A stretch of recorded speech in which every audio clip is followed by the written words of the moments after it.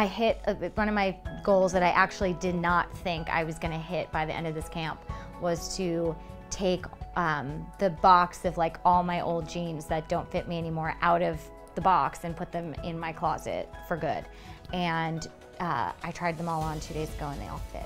And I called Lacey like crying and I was like, you changed my life. Like so like emotional about it. But I kind of like, when I put them on, I like stood in my room and I started like laughing.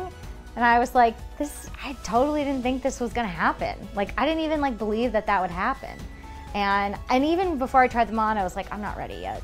And I was like, you know what, fuck it, I'll just do it. And I did it and I was like, huh. Like I did that. Like, wow.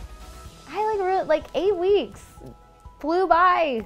Didn't really think that much changed until I really started, you know, this last week to test those changes. And I was like, oh, okay, these fit me.